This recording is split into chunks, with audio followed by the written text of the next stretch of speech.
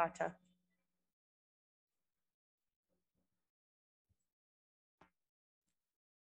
Go get a cup from over there. Oh.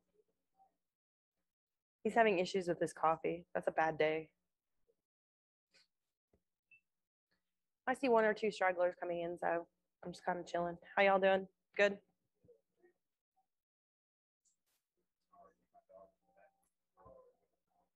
I am alive and kicking. I woke up this morning.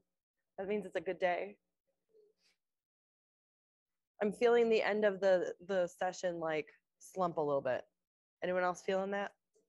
Like you just want like the next couple of weeks to just be like done and like get to the new stuff? Yeah, I feel that too. Hey, you. I feel that. I was like, where's your buddy? And then I was like, oh, there he is.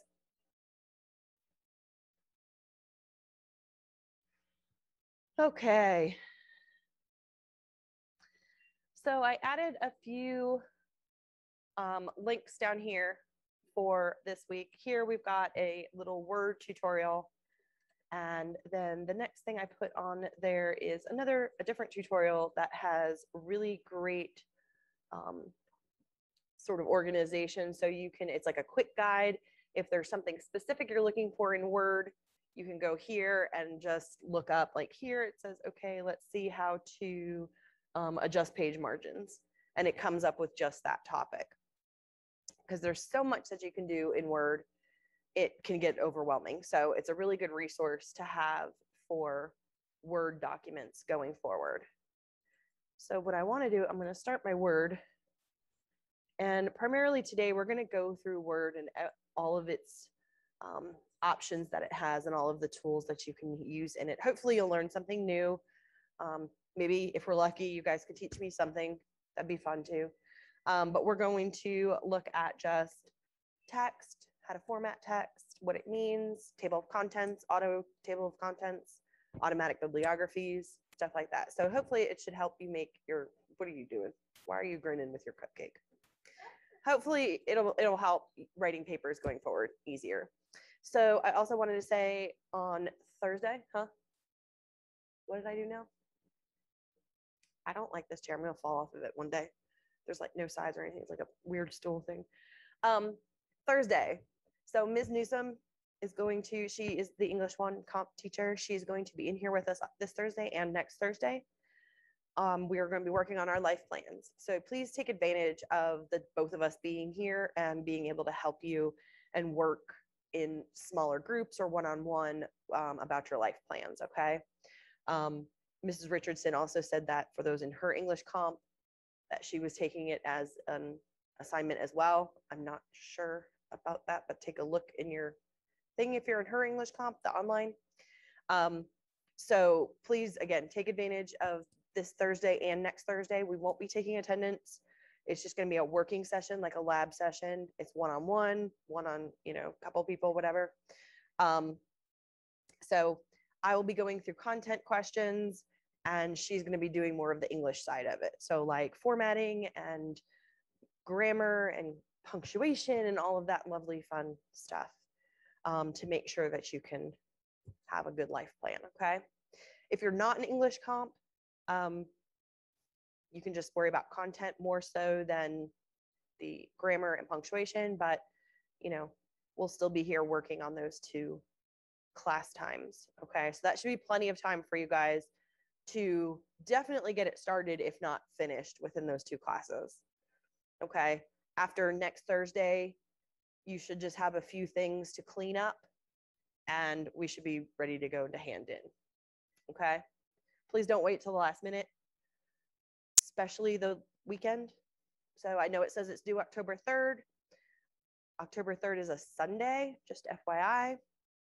I will not be helping with rough drafts on October 2nd or 3rd, okay? So if you don't get a hold of either myself or Miss Newsom by like that Friday, you probably won't get a hold of us, okay? So please pay attention and be cognizant of that. Make your advisor meetings. Again, I know it says they're due the 3rd, but your advisor probably won't be here on the 3rd, okay? Sound good? Okay. So my voice kind of held out this morning. Not very well, but I tried my best. So hopefully it'll be better this session. So we're going to look at Word today, and we're going to go through pretty much all of the tabs that we have up here and what's available to you. So the first thing we can do is on the home. This is probably the one that everyone is the most familiar with. You've got some bullet lists and some numbered lists and some like indented kind of outline lists. I'm like, what's that word, outline? You've got the justified, the center, the left. You've got some fill. Here is really the large issue here that we weren't going to talk about. It's the text formatting itself. So if you want to use like the automatic table of contents, you need to be aware of what type of text you're using. So something over here like a heading 1, a heading 2, and a normal, that is what the automatic table of contents is going to look at and put in that table of contents. So I can write some text.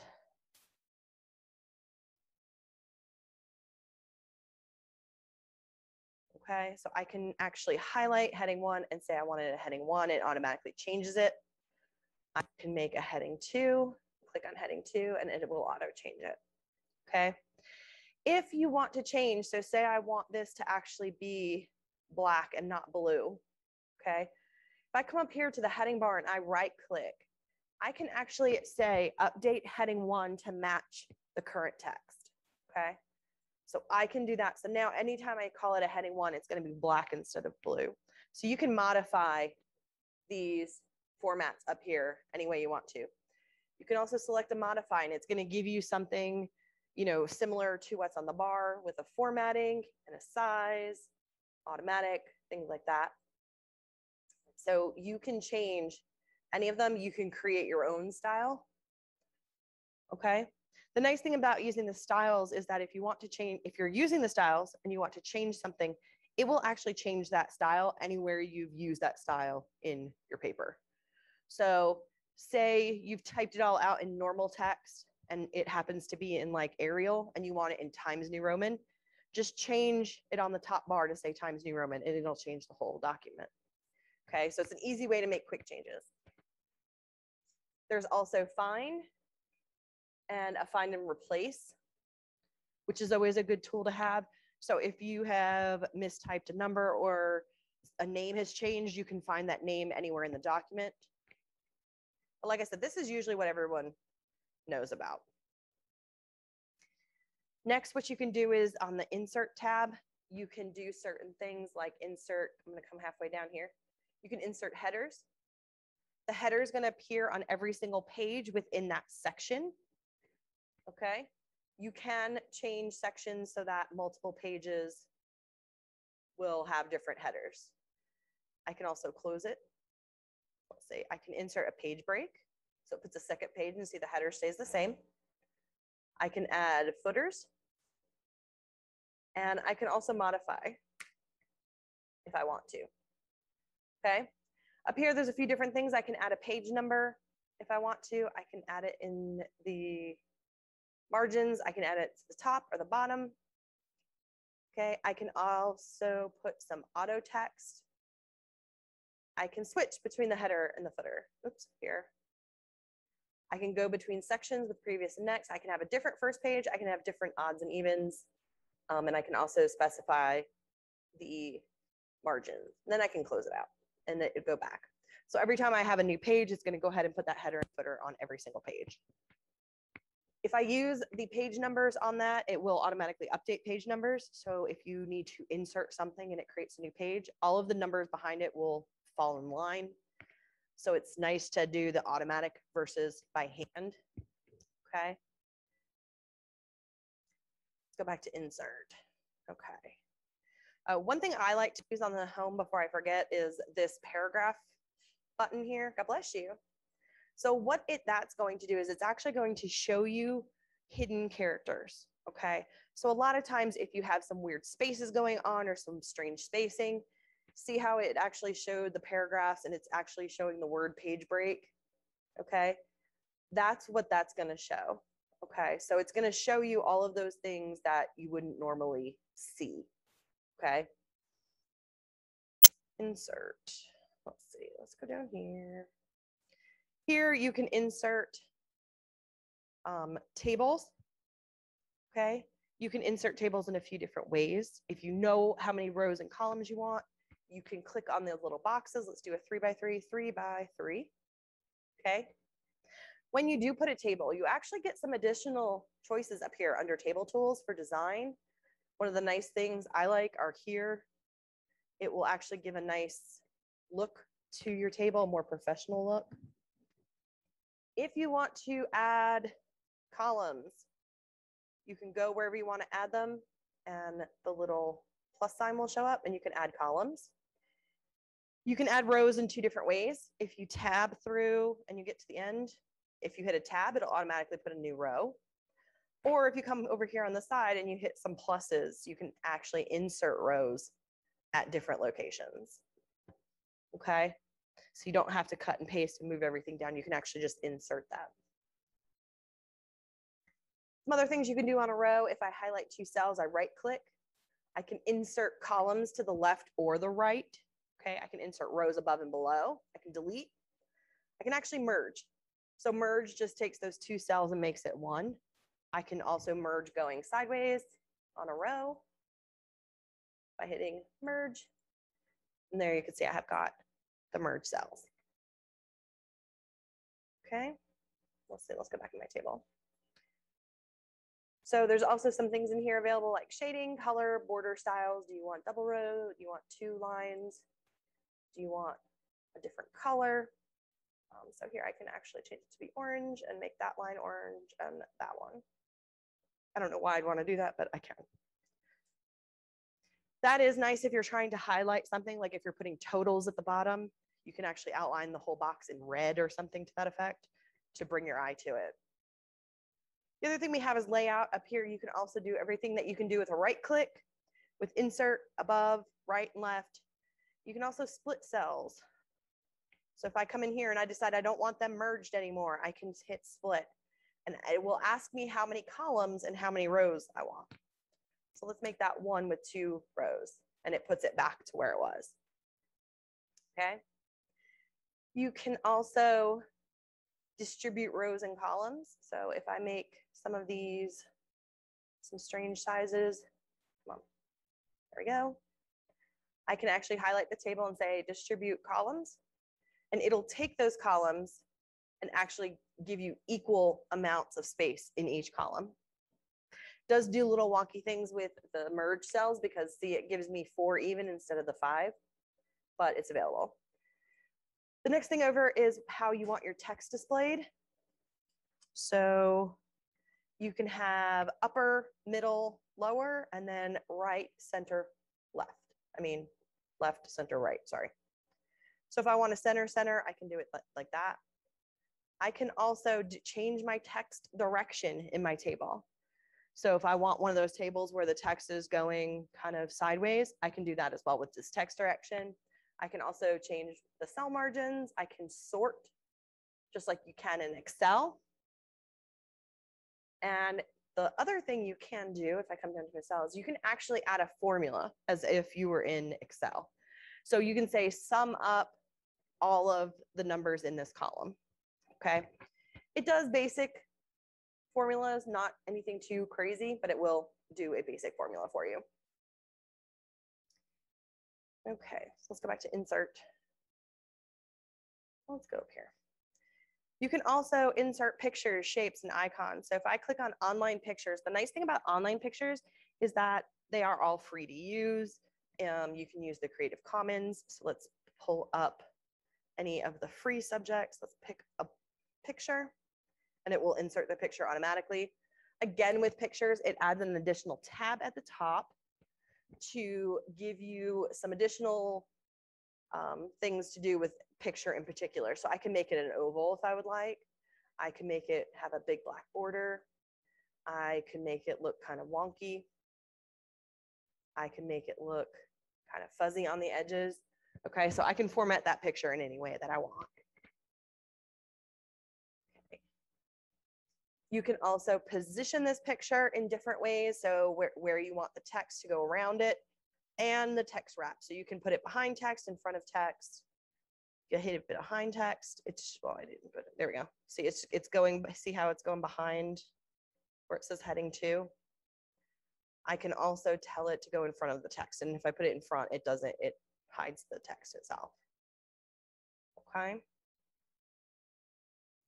Some of the other things you can do is you can remove the background of the picture, which makes it a little weird. See how it took out?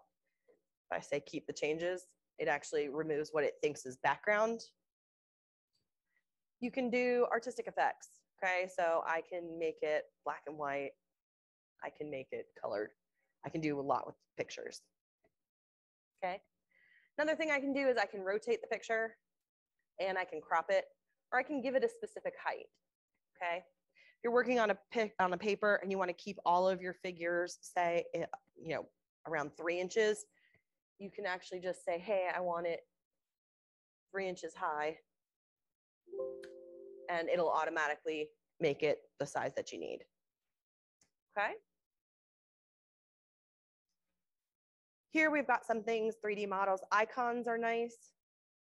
Sometimes if you want to put an icon out there, either for a table or for a section, there's a lot of built-in icons that it all has already in it. The other thing is smart art. Okay. These are going to give you a much fancier way of doing lists and processes. See, we've got lists. You can do any of these. You can do a process. You can do a cycle, a hierarchy. So if you want to do like an organizational chart type of thing, you can actually insert that and it'll already be formatted. Okay. You can actually do a screenshot directly from Word by this choice over here, screen clipping. You can actually also add a chart just like you can in Excel. So you can add a bar chart or a pie graph or like a scatter plot. Okay. You can add online videos. You can actually create links. So say if I have the word heading and say I want that heading to take you to a specific website, I can do that. So here you can link it to an existing web page, a place within the document, or an email address. Those are typically the 3 that you use. So if you say something like see Appendix A, you can actually link Appendix A to the place in the document that is Appendix A. But I can type a web address right there and hit OK. It does the blue online or the blue underline, and it makes it a hyperlink. The nice thing about doing hyperlinks in this way is if you do print to a PDF, it keeps those hyperlinks intact. You can go to them in the PDF version. Okay. We did header, footer, number. You can add text box. You can add quick text. So here, say, I can add something about the document. So I can add a company name. Okay. I can add a signature line. Okay.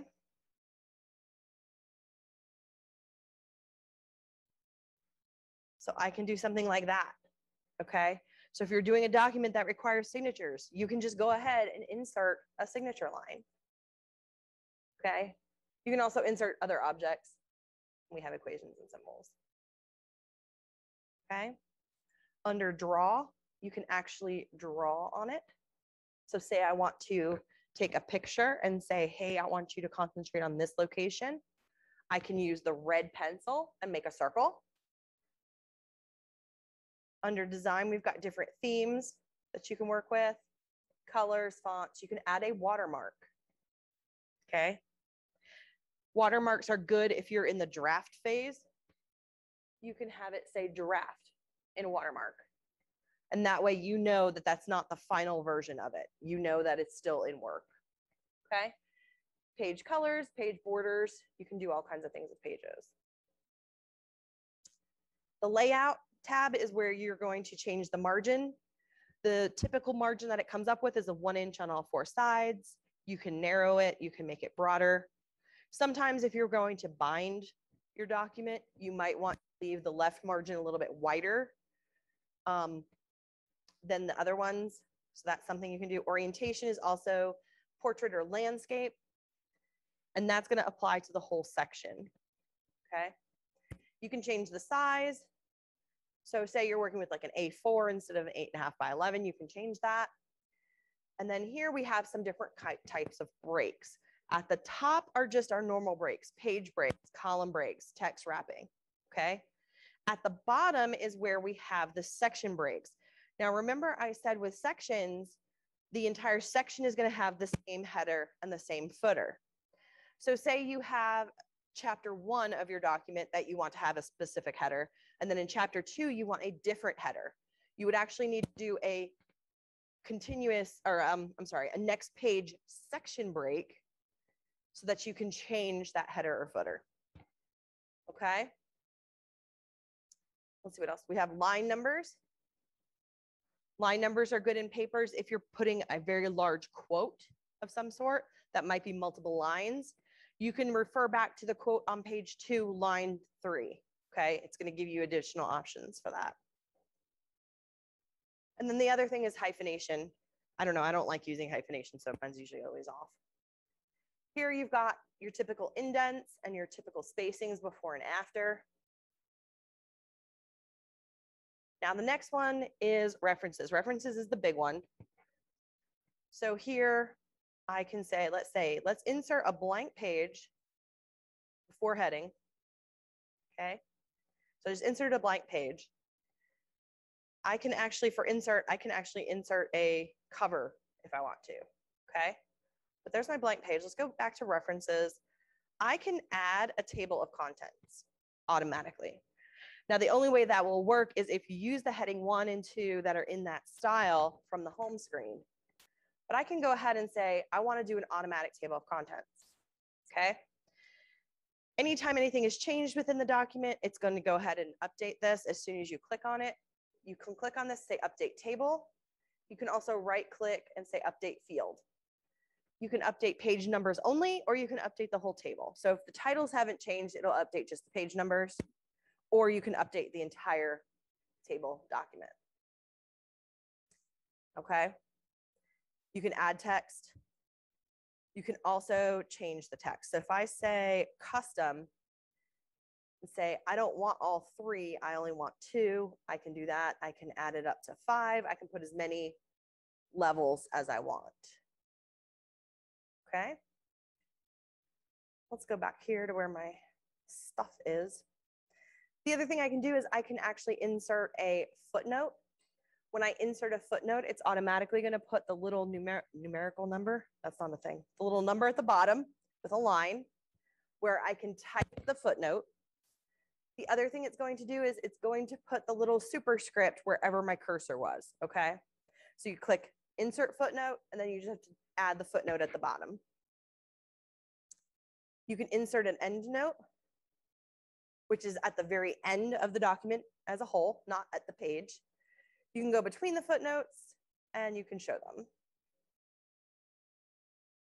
Now, one of the other things that is useful for students is the citation and the automatic bibliography, okay?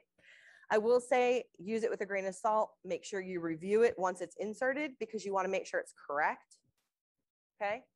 Here I can choose any style I want. So I can choose APA, I can choose Turabian, I can choose MLA. It's going to give me the correct format.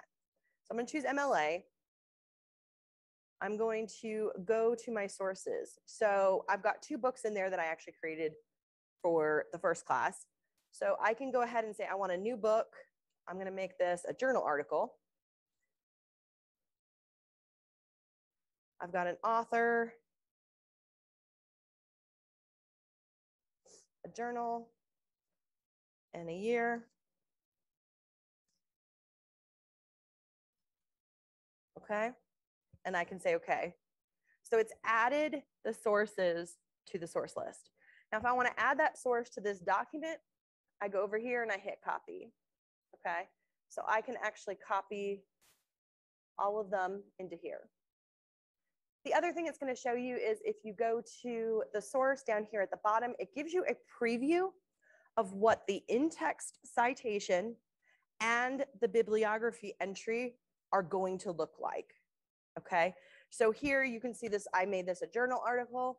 The citation is just the last name in parentheses, but in the bibliography, it has the name, it has the journal title, the journal it's in, italicized, the year in parentheses, and the pages. Here, for example, I made this one a book, so it's slightly different, but it's going to do it automatically. Again, do it with a grain of salt and make sure that you double check what it's putting in. I can close that. If I want to add a citation, I can click on Insert Citation. It's going to bring up everything I have available in that citation list, or it's going to allow me, I can actually add a new source right from here. So let's insert that one. And it goes ahead and puts the in-text citation in there directly. Okay. I have so much stuff going on here. Let's put a few more citations in here. And I'm just going to put this other one here. Okay. Now, if I go to the end, let's insert a new page. We're going to make it a clean page. So under references, here I can insert a bibliography. It can be titled in 3 different ways, either works cited, references, or bibliography. Let's go to references. And it automatically put those 3 references that I copied into the bibliography here at the end. Okay. Again, make sure you review what it does put in there to make sure that it is in the proper format. Okay. The other thing you can do, so you can caption your figures and your tables. So let's move this sucker down here. I can either right click and insert caption, or right here on the references, I can say insert caption. Okay. The caption is going to be those automatic titles that appear next to tables, figures, or equations. Okay. So for this one, it says I can label it, pull down an equation, a figure, or a table. So it's a figure. I can give it a name. I can also select whether I want it above or below. Okay. So I'm going to put the figure below and I can click OK. It'll automatically number them sequentially, 1, 2, 3, 4, 5. So again, if you go back and insert a picture and put a caption in, it'll renumber everything to match. You can also do it with the table. So if I click the table and I say insert caption, change my label to say table, give it a name. I'm going to put the table above and I click OK. And that title of the table and the table number appears at the top. Bless you. Okay. If I use that captioning system, what I can do then is I can actually insert a table. Okay. I can do a table of figures. Okay. I can do a table of tables. Okay. So I can actually have that all done automatically. And again, even if you have to go back and insert things in between these, you can update all of these tables automatically without actually having to pay a whole lot of attention to it. Okay. It also allows you to create envelopes and labels, which we don't use a whole lot of. The review is always good because you've got your spelling and grammar check here. Apparently I spelled everything correctly for this one. There's a thesaurus. Okay. So it can give you some synonyms. That's a word, right? Yeah. We'll see. Let's see if there's a synonym. Let's see if there's a synonym for my name. Thesaurus. Okay. You highlight the word and click thesaurus. It can give you some other options. You can also do your word count. Okay. Include text boxes, footnotes, and endnotes. Okay. You can have it read aloud to you what you have typed out. Okay. Sometimes when you read things aloud, you'll find some issues that you didn't have before. You can translate it into different languages. You can translate a section or the entire document. You can also change the language. Here we go. So language preferences. We did track changes yesterday.